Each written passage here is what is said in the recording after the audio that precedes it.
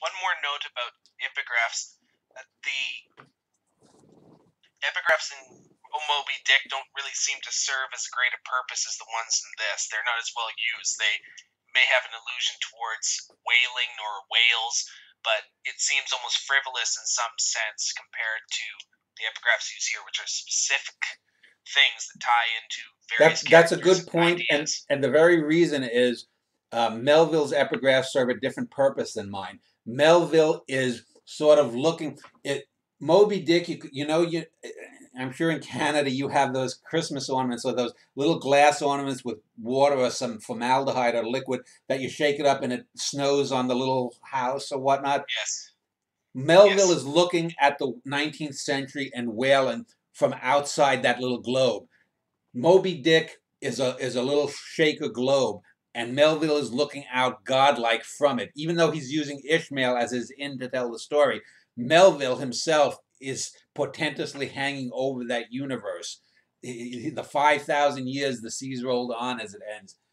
I'm doing two different things. I'm doing that. There's the Dan Schneider that's outside looking in the globe that is the much larger globe, 10 or 11 and a half times longer, whatever the book is. My book is like 11 and a half times longer. But I'm also fundamentally in it in a way that Ishmael never penetrates. For example, just last weekend, a week ago today, 7 days ago on Saturday night, I watched the '98 version with Captain Picard, Patrick Stewart, an Australian miniseries. It's 3 hours, and it's a good adaptation, but it's nothing. It can't be as good as the book because it doesn't do as much. But Ishmael there is a more standard character. In the book, Ishmael is basically the eyeball. We don't really find out much about Ishmael himself except from what he conveys. Ishmael is, like I've said, the sort of the perfect conduit in that he's revealing things. But Ishmael, if you read that book, is pretty much a reliable narrator. The main narrator, Manny Cole, in the book within the book, is wholly unreliable. Manny Cole is a con artist. He's self-aggrandizing. And even when we get Manny Cole writing about Big Frank, say, talking about himself, or Paulie, or any other characters talking about those little incidents, we're never quite sure. And so there's a multifloriate plunge into this book that Melville doesn't take. Ishmael is one harpoon Ishmael is the harpoon that gets Moby Dick inside of Moby Dick, but it's that one thrust. It's the only in to that story. I have, I'm constantly throwing arrows. I have so many characters and so many points of view that it's like the end of the Kurosawa film, which is the one where Mifune is getting shot at with arrows. Seven Samurai? No, it's not Seven Samurai. Throne of Blood. What? Throne of Blood. Throne of Blood, yeah.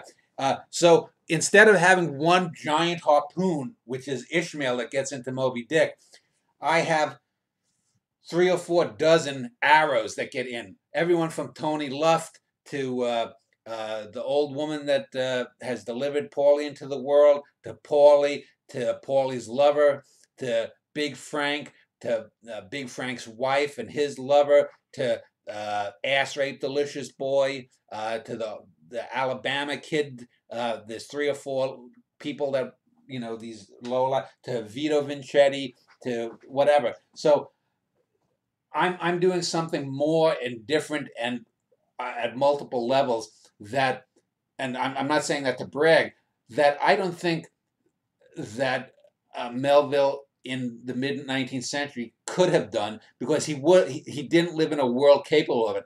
I'm doing that because I live in a multimedia world. Melville didn't have a multimedia world. He had a daily newspaper and then books that came out. He had 2. That's not really multimedia.